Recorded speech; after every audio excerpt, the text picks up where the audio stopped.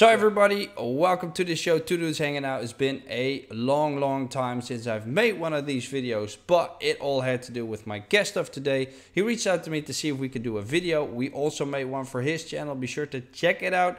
I'll link it in the description for you. So Dave, welcome to the show, man. Feel free to introduce you to my audience, man. So hello, Rico. Thanks for having me here.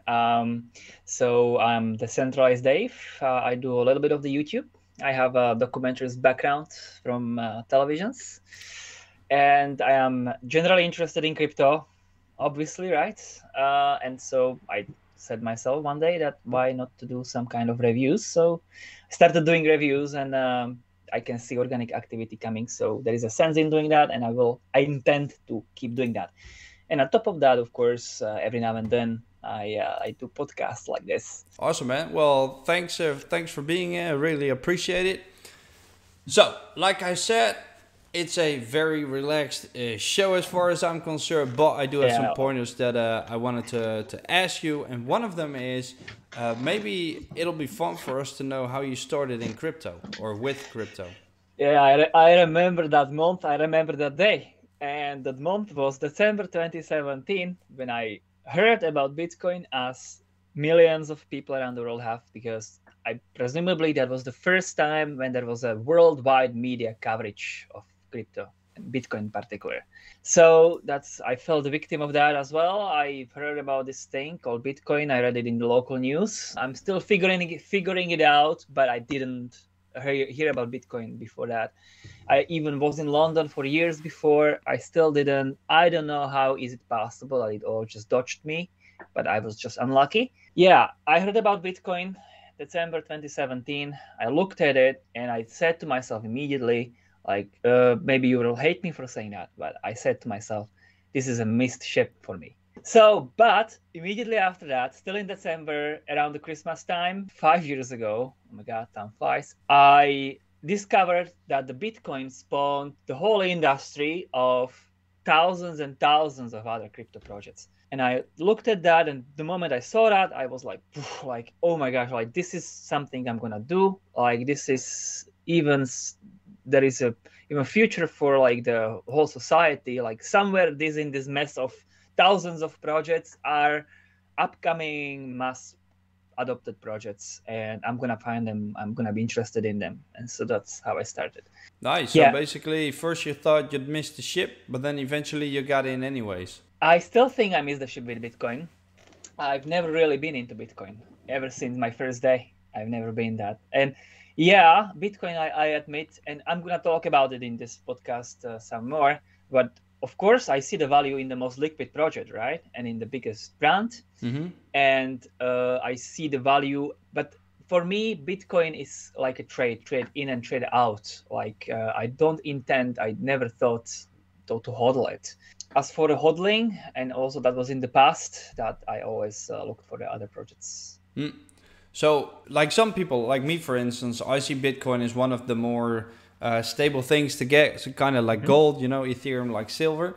But since you're handling it differently, I'm very curious to know what your most favorite project in crypto is then, and why. Right. Okay. So the short answer is that it changes. It changes in time.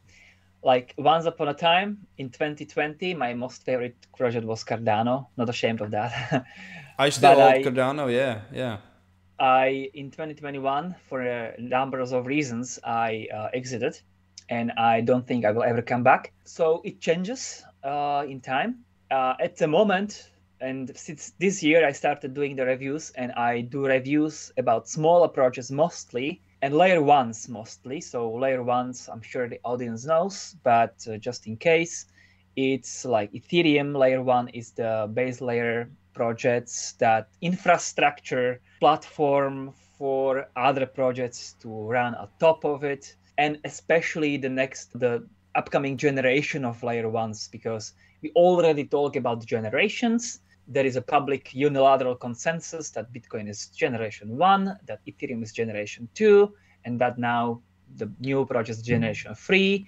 And in my opinion, there is even generation 4 and 5 as well coming. So back to your question, it changes. And at the moment, it's most likely my most favorite projects. I don't have just one, but it's like a basket, and Yeah, it's generally layer ones of the new generation but in my name a knowledge. couple. Which ones do you have Right. interest right now? Yeah. So I am keeping a close eye on Laxo, for instance. Again, from numbers of reasons. Have a look at my review if you want to find out. Also, I highly respect your reviews, by the way. That's also why I contacted you. I saw your self-frame review, and it was wonderful, great work, honest work. I have a board here, so you can't see that. I have some stuff written, Yeah. like physical board when you write with a Yeah, awesome, man. Like a notebook, but then physical. yeah, the whole board for the Yeah, I got the same one in my pens, right? office. Yeah, I got. The only difference is the things I wrote on them are like life goals. So Oh, okay. at first it used to be like to do.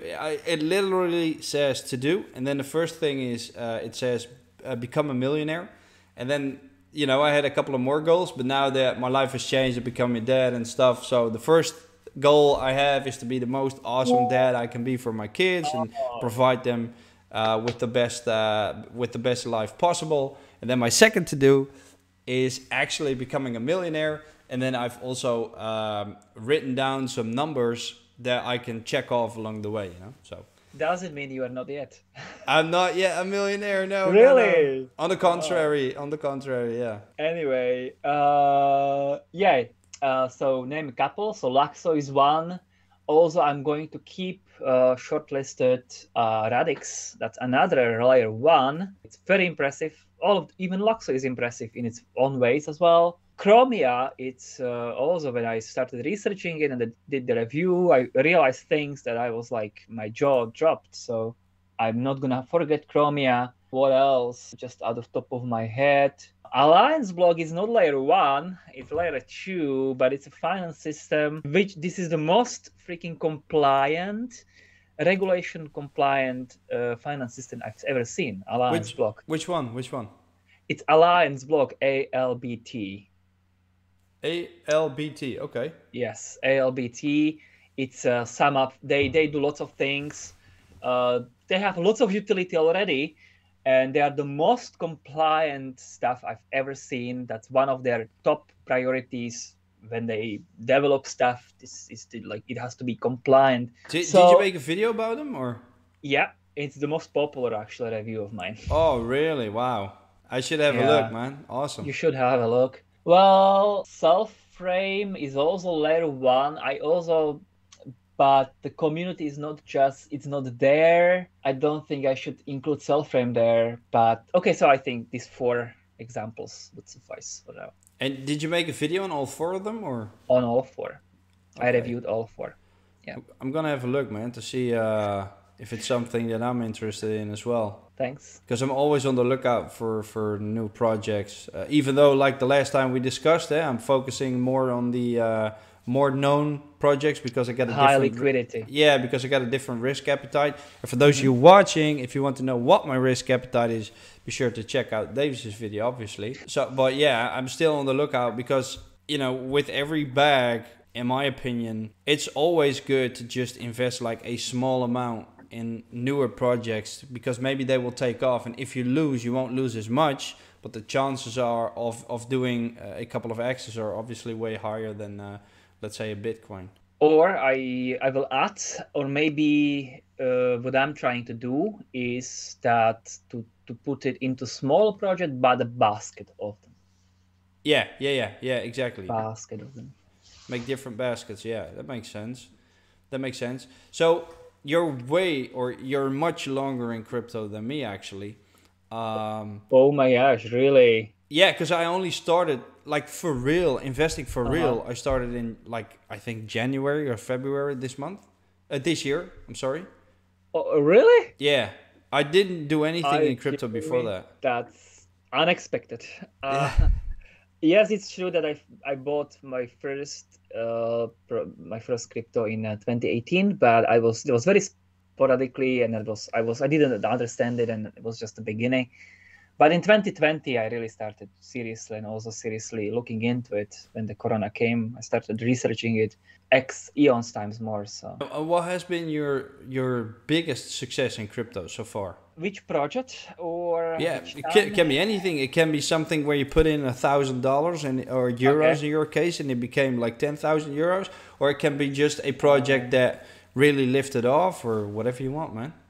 So yeah, obviously, like the most of the people here, perhaps the spring 2021, I tenfolded my net worth, but I got the I started playing with leverage a little too much, and I got literally almost like wiped out. So Wow.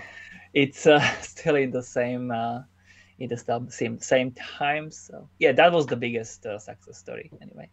So you tenfolded your net worth or your portfolio worth? My net worth, more or less. Wow. So that's your net worth is everything, including your house and everything you own on the bank, and Just my portfolio. Oh, your portfolio. Because I wanted to know if you tenfolded your net worth. That's amazing, man. That's amazing, and it makes it extra bad if you lost it all in let's say leverage trading. Because which platform did you use to leverage trade? Have a guess. Crypto.com maybe? No, guess again. You will guess it right. Kraken. What's the most talked about platform at the moment? FTX. Yes, that's where I was. Oh wow! Did you still have money there or? No. I took all that was left. I took out. Oh, that's good, man. That's good to hear. Afterwards, that's good to hear. A but lot of people got wrecked, man. Wow. Still, and I got wiped out because I used collateral. Yeah. My Bitcoin Cash, and I was in Bitcoin Cash heavily, and that was my biggest mistake. That was my worst ever. That's an unbelievable mistake, and ever since that time, I will be, for the rest of my life, I will be very careful with any kind of religious thinking in crypto. And that's also one of the primary reasons why I exited Cardano and why I'm not coming back, because it has very similar religious thinking that Bitcoin Cash used to have. And using it as a collateral was why I got wiped, because it dropped way more than, like, I even sold my Cardano for Bitcoin Cash, and Cardano still was going up and Bitcoin Cash started dropping. And so that was basically that was your worst move then, selling your Cardano. That was my best move. Yeah, selling your Cardano for Bitcoin Cash, and then everything got wiped. Everything got wiped. That kind of sounds like me exchanging all my BNB, including all the profits that I made, to buy Solana at 212. That just really, really, really screwed me over. And I did some private sales as well. I don't know if you ever entered private sales, but I've been working together with this venture capital group, this VC, and I did a couple of private sales, but none of them took off just yet. There's one or two that I think might go off in the next bull run, but most of them tanked. One I put in 5,000, that's now worth like 200 maybe. And I got wiped out while doing leverage trading as well. I was using a bot, so a bot service like a robo advisor, and that would enter or exit the positions. And then what happened was I had to connect that one to my exchange account, but stupid little old me was using the same exchange account to leverage trade manually. And that actually went pretty well. I made like $100 every day. Those are tiny small amounts, but if you do it times 30, it's $3,000, But then I had a long, and then the bot went short on so I had a long on the bot, and then it opened a short position to close the long position. But because I already closed it manually, it opened a short position on my account, which wasn't what I wanted, and then it wiped me out 5,000 euros in a week, and I was like, oh, I'm never going to do leverage trading again. So now that we've talked about your best investment and your worst investment, one thing I'm curious about, because I still hold Cardano, and you said I'm never going back again. So what's the reason that you want to stay away from Cardano? Many reasons. Just to be sure, I even did a review on it. And the review is the longest I've ever made, and I'm not gonna do 30 minutes review again. The audience doesn't want it. So you have to make it like 15 minutes. And I've discovered that it's just too much like Well, the number one thing why it's because the whole community sounds like and seems to me very much like Bitcoin Cash in back 2020 or 2021. And all of this religious kind of thinking, all of this, like you can't imagine how many times I've heard before that this is the true Bitcoin, and how people went for hours and hours and hours that yes, this is the true Bitcoin, and this BTC is just some kind of fork that is nothing, and this is the true one, and that's gonna go for to tens of thousands of dollars, and now it's 99% undervalued and stuff like that. And when I see forums, when I see people arguing, you can see all these Cardano people trying their best to convince others about Yeah, they're their fanboys. grandiose. Yeah. And this is not really, and it's all about the Charles Hoskinson. Like also in my review, I've also reviewed Charles particularly, and I've discovered that this guy is just the best marketeer and the best storyteller in the world, but and deal maker, but that's it. And it's not really what the Cardano people think about him. They think it's some kind of a great, like even programmer maybe, but no, no, he's just marketeer, and all this philosophy that this is all peer reviewed and that's why we are superior.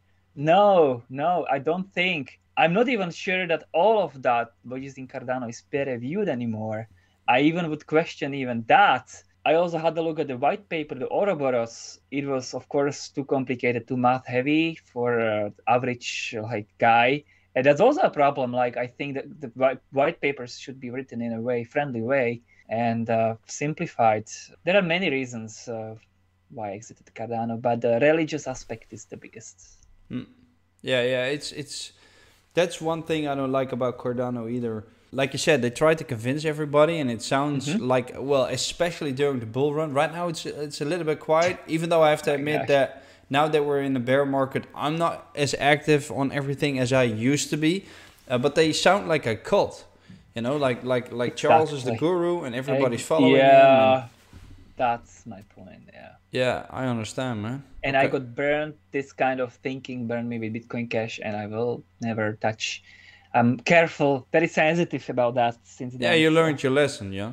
Hey, and let's say looking at the future, and what will be what is your strategy in general? Well, I have learned the hard way about the risk management, and I think that the chances for big gains like 100x will be extremely harder and are extremely hard. Will be extremely hard. At the moment, there are none. But this changes when the tide changes, when the trend changes. It's gonna be very much harder to get 100x opportunities, and there might be some of the last. And of course, I'm doing my best to find them. Those last surviving, chances. So my strategy in general is to be less greedy, and also have a look at what the big YouTubers say, and then be even less greedy than that. But not if they are bearish. If the big YouTubers, I like to be very contrarian. I've learned also this, because at the end of the day, all of the prices are speculational. Yeah. And when it comes to speculation, it's not logical, really. It's the speculation world is the world where the majority sadly is going to have to lose, I think. So, and also when you say what the big YouTubers have been saying, they've all been bullish in November. Yeah. They've all been bullish in January. They've all been bullish like hell in March. They've all been bearish in June. They've all been bullish again in November at the beginning. So yeah, I like to be contrarian. So maybe that would be the answer. Contrarian. So who's your favorite YouTuber to follow when it comes to crypto news and crypto tips in general? I could tell you a few if you told me that which I like to contrarian the most, that which I listen to just to do the opposite, but also it wouldn't be polite to mention them this way, so maybe let's not talk about it. But which one I like, exceptionally, I found one channel that I think these guys are pretty much on point.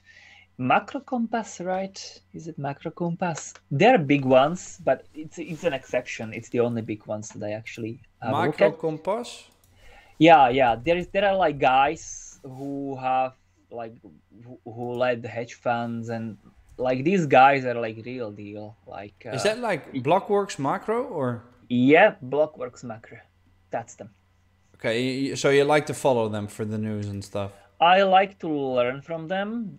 They are guys from tens of years of experience, and they provide really kind of advanced educational information. So they are of a great value to me. And from the small ones, I can tell you the blockchain guy, for instance, it's a young man in 20s.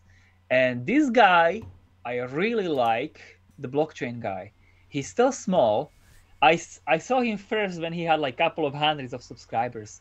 And he was talking about USD. And I was like, well, this guy is on point. Like, because he was talking about the risks. And that was the beginning of the year, USD. That was the time when I could tell you other YouTubers, the big ones that were all about Terra Luna and USD and telling about how great of a thing it is. And I didn't like that at all. And I like the blockchain guy because he made a video about USD leveraging against itself. Yeah. I was like, oh my gosh, abracadabra, I think it was called, the process. And I was like, and he was mentioning many points, and he was saying that this thing is not safe at all. And that was in beginning of the year. So I also like him. I'm gonna pull him up on the screen in the edit room. Yeah, good. Yeah, he deserves it. He deserves it. He does a honest work, just like you, for instance. Oh, that's good to hear, man. I'll check them out. So since you've been following them like through the last year, the past years, we still have to look at 2023, obviously. Since the past is the past and we can't change it, we can only learn from it. So what's your take on the future for crypto in, let's say, 2023? I think 2023 is going to yield a bottom. The cryptocurrencies, maybe not all, but many at least, or most, will bottom for a few years forward. So I believe, none of this is financial advice, I said. I believe that 2023 is going to bring excellent buys for the people that are patient enough and that have a stamina to do so. And some of the smaller projects, I again say that I only think only the smaller projects now bring 100x opportunities. Some of them will bottom as well. So some of the buys that we can make in 2023 can actually really yield the last maybe 100x yields in the 2 or 3 years time or something like that. I suppose it's only lucky few will hit those projects. Yeah, I think that the being less greedy is going to pay off. Yeah, so basically you think it'll be a buyer's market next year with prices bottoming out of most of the crypto projects? I think so. And giving you some nice opportunities to get in. I think that. Without it being financial advice, obviously, like you said. Yeah. That's great, man. So that concludes the questions I had prepared for you, or the stuff I wanted to talk about. Is there something you want to tell my audience or ask them to do, or try to expect something that never happened before? If you want to, depends. Like, I suppose most of your audience is here for the speculation part, and if that's you who are watching, try to expect something that never happened before. And it's not going to be for the big YouTubers that are going to tell you that can happen or will happen. They will space it out. You will not hear it anywhere there.